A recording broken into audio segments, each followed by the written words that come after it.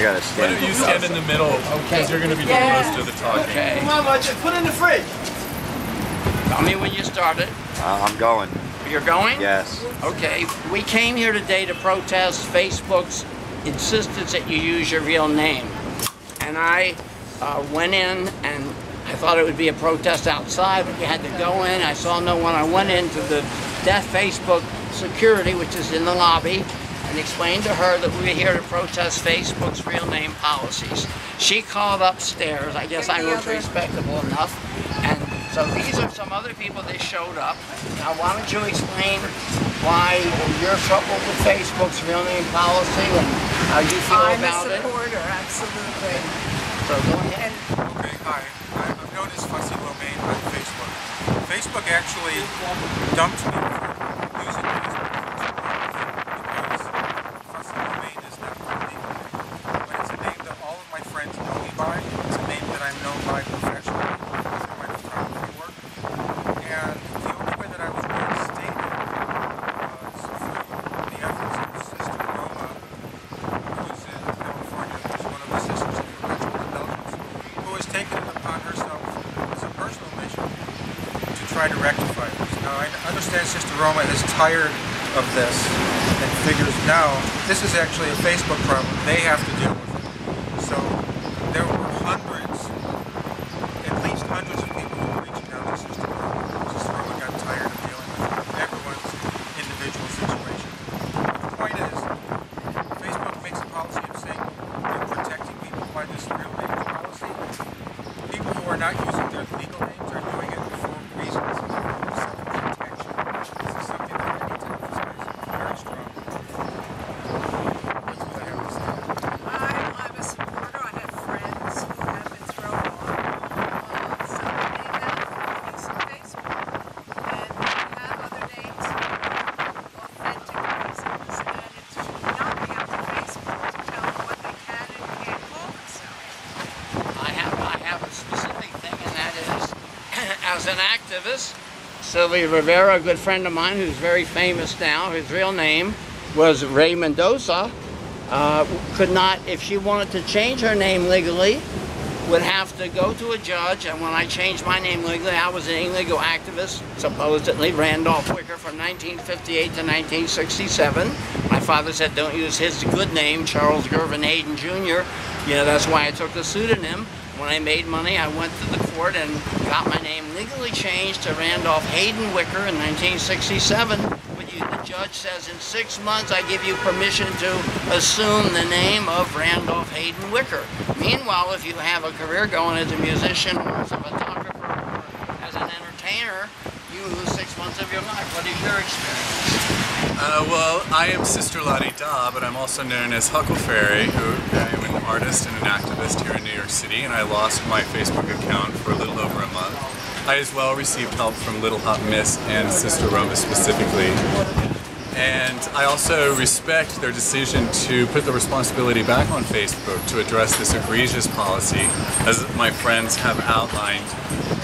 This is actually a dangerous policy for many individuals, people who are trying to leave behind an abusive relationship, people who are avoiding a stalker and might have a very uncommon last name, entertainers, but we also have people for very real cultural reasons changing their names. First Nations people have also been targeted by this. And ultimately this is a policy that Facebook has allowed to be abused in a manner that would be akin with perhaps cyber terrorism at an extreme, but certainly cyberbullying. Now something they did send down a Facebook representative, and I showed him, I told him how Marsha P. Johnson, and he said that we had to call Facebook and make an appointment, that we could make an appointment. I told him, we're not here to occupy your offices, we're here to open a discussion, you know, and there's some serious issues that people have with your present policy, and I suggested that maybe you would have a thing where your name, you know, Fussy Romaine, and then legal name on file, where if there's some question about it, you know, but the public would not have access to the legal name, but would know your performer name. So that, I think, would be the next way to go about this, is for us to start requesting from Facebook to have a meeting with people in different cities even, that will explain their situation to them. And I think a real part of focus here is the abuse of the fake name button on Facebook. What we're talking about is individuals who are fundamentalists or orthodox in a perspective that find entertainers, burlesque artists, First Nations people offensive and have started reporting them. And because the press has largely made it an issue about drag queens, I think people like trans youth who might be struggling with identity, people who are in fact leaving an abusive relationship or possibly an abusive organization. I hear a little mouse tapping on the window. I think our time is out. But I just want to point out that this, oh, there was a sign there. This affects a lot of people outside of the drag community, but I'm proud that the drag community is stepping forward and giving voice to this important issue. And essentially, as a programmer, it's an easy fix. Take away the button. Add other choices. There are many ways to report abuse and egregious behavior on Facebook. This is unnecessary. How many minutes? 6. Oh, only 6. Oh, that's all? You sure? Wow. Question to clarify. Wow, okay. It's red. Where the battery's supposed to be? Is the numbers going up? Is it filming? Yeah, it's filming, but where the battery is, it's red. Does that mean? No, that just is record. Oh, That means okay. record, right. Okay, well then I think from now on we'll all get together and let's start a campaign.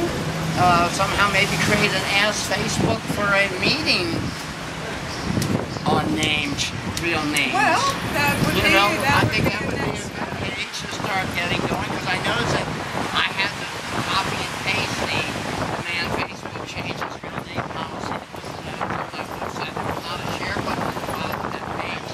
I suspect that we're going to have a very hard time getting a meeting with Facebook officials unless we really start turning up the heat and making our case, especially in the media. I was hoping. I also just wonder what this Facebook office is about. It may not have any executive aspect. Right, I don't know. Because But I they're think- mostly centered in California. But I Yeah, think exactly. calling attention to the fact that this is a wide, this issue has a scope larger than most people realize. That, you know, people use it as a means of protecting children, but in fact, ultimately we're allowing targeting to happen around trans children and queer children because of this policy. So it seems like it's hypocritical. You could be a Muslim who came to this country, and if you put your name, Mohammed, whatever, on Facebook, and they knew that you were from Syria, they may go and kill your father or your mother or your sister because, your brother ran off with the infidels in the USA. I'm sure there are all kinds of reasons besides the ones that we know about that people would not want their real names to be. Where it becomes an issue of protection, where it becomes an issue of safety, not just identity. Okay, so let's go on and let's demand our rights from Facebook. Power Demand to the meeting. people. Power to the people. Say my name, say my name. We the people. Zuckerberg.